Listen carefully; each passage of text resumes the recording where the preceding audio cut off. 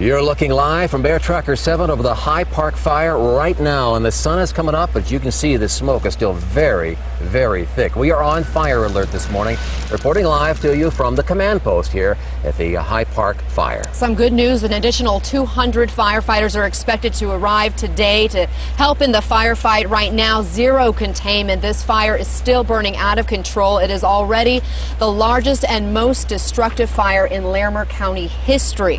In fact, it's burned more than 41,000 acres and claimed at least one life. 62-year-old Linda Stedman died in the fire. Her home was one of the nearly 120 structures, many of those homes that are now known to have been consumed by the flames. Again, this fire is 0% contained, but firefighters are hopeful they'll be able to make some progress today. Yeah, especially these early morning cool temperatures. We've got a picture now of what this 41,000 acres really means. Kind of hard to imagine that kind of space. This High Park fire now covers more ground than the entire city of Fort Collins proper. That's essentially about 56 square miles. It is a big fire. And the evacuation zone even bigger. 2,600 residents receiving those evacuation notifications. Here's a look specifically at the evacuation area. There were no new orders of evacuation since yesterday, but a lot of families anxiously waiting at the evacuation center to find out about the status of their homes. Yeah, just trying to get some kind of information. We did get Air Tracker 7. I got a great view yesterday of how close these flames are coming to some of these houses. We've got one house that just the flames came right up to it but didn't get it. The firefighters did a marvelous job protecting some of these homes, but of course other homeowners not as fortunate. Nothing but a pile of ash all left of their home. Tyler Lopez is just down the way in the heart of Fort Collins with the latest on what the attack plan will be today, because Tyler, they're trying to get some handle, some way to stop this fire, some on one of those edges. Right, and they've got some reason for optimism, Mitch. A lot of that help's coming from the air, but they're also going to have a lot of folks on the ground. They're all going to be dealing with what you can see behind me right now. We're at Hughes Stadium. Such a huge, thick layer of smoke. Horsetooth Reservoir there. They have closed Centennial Drive to Horsetooth Reservoir because so many people were doing what you just described, coming to watch the show, watch the air tankers, watch the flames move. They couldn't get their emergency vehicles through, so that is one change today. But anyone taking to the air today is going to have to deal with the smoke, and that's also true for the folks on the ground. They're going to have more of them. Another 200 firefighters are on the way today. That means they'll have 600 firefighters battling the High Park blaze. Crews were able to make some headway yesterday, for the first time, really. Officials say it's all thanks to those aggressive air attacks all day, just a constant barrage of heavy air tankers and single-engine planes as well, all from the Rocky Mountain Metropolitan Airport in Broomfield. Now, to make a trip takes about 40 minutes. Just yesterday, 49 loads of retardant were dropped on the fire. Definitely made a difference. Still 0% contained, though, now. As we give you a live look at Hughes Stadium, you can see that incredibly thick wall of smoke around that stadium. If you're an athletics coach today, if you've got practice, you might want to think about that today. At least keep in mind how serious and thick the smoke is. Some of the smokiest conditions I've ever seen at a fire in Colorado. So keep that in mind. Overnight, the crews protected the structures. They patrolled the area. Hopefully today they can take the fight to the fire itself, but that will be dependent on weather. Dale, of course, the big question in the 24/7 Weather Center, are we going to see a lot of wind? That would be the big problem. Well, it does not look like we're going to see really gusty winds. In fact, that's the reason you're seeing a lot of that smoke, and it's so thick this morning, is because there's no wind to actually dissipate it and let it move away from where it is. Here in Greeley, you can actually see that haze this morning, and you're going to even be able to smell it down here in Denver as the winds start to pick up throughout the day. Our relative humidities right around that fire are pretty decent this morning. 42% is our monitor there at Redstone, which is the closest monitor we have right there to the Hyde Park fire.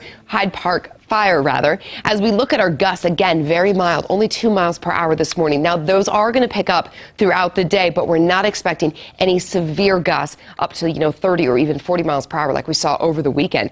Our temperatures are also pretty mild this morning. 48 there in Fort Collins, 50 in Greeley, and 54 here in Denver, and that's going to help those firefighters really get a handle on that blaze. 54 here in Aurora, 54 in Boulder. Parker just a little bit warmer there at 57 degrees. Now, from here, we are all going to warm up. We're going to start with that hazy sunshine this morning. Temperatures close to 60 by 8 o'clock, warming to 80 at lunchtime, and then into the low 80s this afternoon. Now, this afternoon, there is a chance for some isolated storms. Some of them could be severe. Now, most of those are going to be east of the I-25 corridor.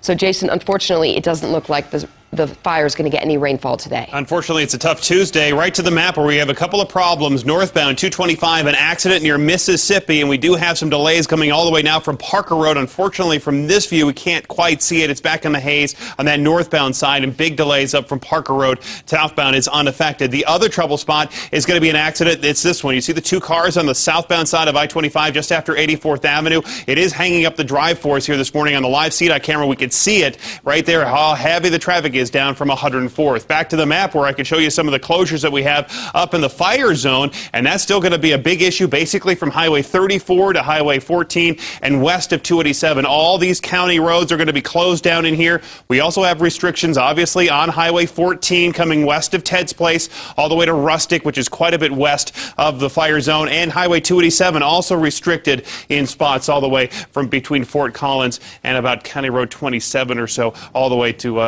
through this zone. So we are checking in with the evacuees. That's where Bertha Lynn is right for us this morning.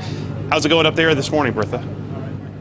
Well, things are starting to pick up a little bit, Jason, as people, the evacuees inside who spent the night, about a dozen or so, start to wake up. This is some of the information that the Red Cross provides to evacuees who show up here. Pets and safety checklist, how to protect their homes, get a kit, make a plan, be informed. There is no doubt that the Red Cross is here to provide for the immediate physical needs of evacuees. And I'm talking with Adam Ray, who is the spokesperson for the Northeast area. Adam, what kind of things do you do and provide for these evacuees? These evacuees are provided basically everything they need for their immediate emergent care needs, bedding, a place to sleep, food, water, medical attention, everything they would need. You and the Salvation Army do a really great job of that, and it's not just about the physical needs, it's about a person's emotional needs as well, the stresses of going through a disaster like this. Absolutely. It's a very emotional situation. We do have mental health staff on scene from the Red Cross. They are licensed therapists and counselors, and they are here to help and talk to the evacuees, the people in the shelter, people that just need to come in and get their emotions out about what happened. It's a trying time. And because they're professionals, they are providing also strict confidentiality when they deal with these people. Oh, absolutely. We do follow HIPAA laws to the T. That's wonderful to hear. Thank you so much, Adam. Real quickly, if people want to help, what should they do? I would say go to www.redcross.org and hit the donate tab. That's the best way to go.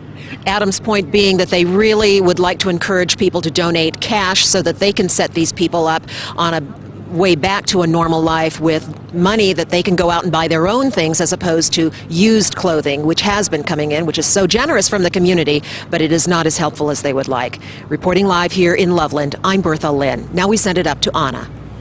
All right, thank you, Bertha. Of course, one of the reasons firefighters are having a hard time getting this fire contained is not just because of the erratic nature of the fire itself, but they've really been focused on protecting those homes of the evacuees and trying to make sure people and their animals stay safe. Now, sadly, we have confirmed at least one person never made it out of the High Park fire. The sheriff's office telling us that they have found the remains of 62-year-old Linda Stedman. Her cabin was on Old Flowers Road. The sheriff says 2 notification calls were made to her home. A deputy also tried to go to her house to warn her, but the fire was simply moving too fast. When he got up close enough to that residence, the area was engulfed in flames. He saw what he believed to be the structure in flames.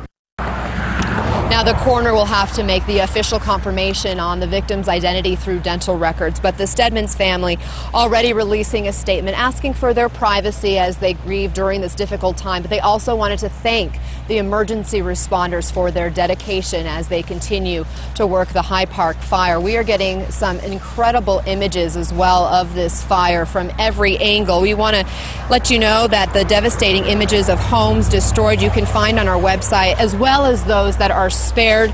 Those are there on the denverchannel.com. We've created a slideshow for you with video and images from Air Tracker 7. Yeah, so just some great shots we've been getting from our My reporters out there. A lot of people watching this fire very closely. Still a health warning in effect because of the thick smoke. Again, you should be able to see the mountains behind us. You can't.